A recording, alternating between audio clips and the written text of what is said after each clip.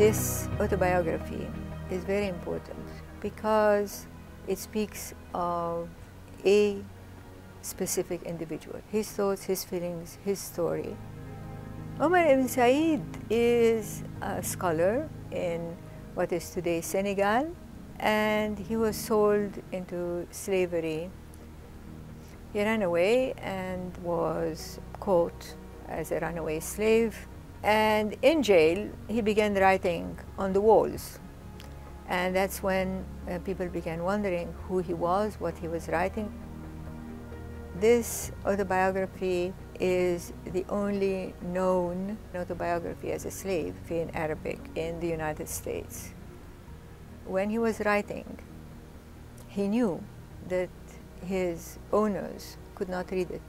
So Arabic is, in a way, a language in which he could be more truthful, more candid about his real feelings.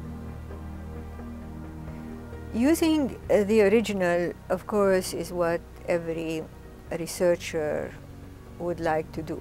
However, the paper is very brittle, very delicate, so it was important to make facsimiles so that people would get a sense of the item and yet not damage it by looking at it.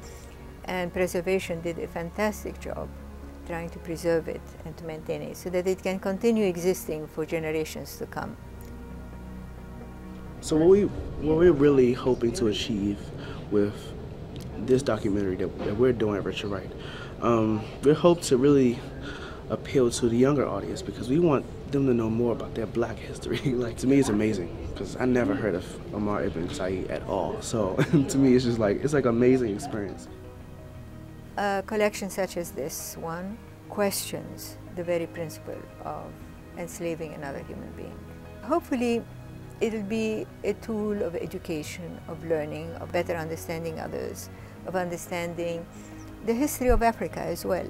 It is this very personal way of writing and of talking that reaches us, that reaches everyone across the 200 years and speaks to people today.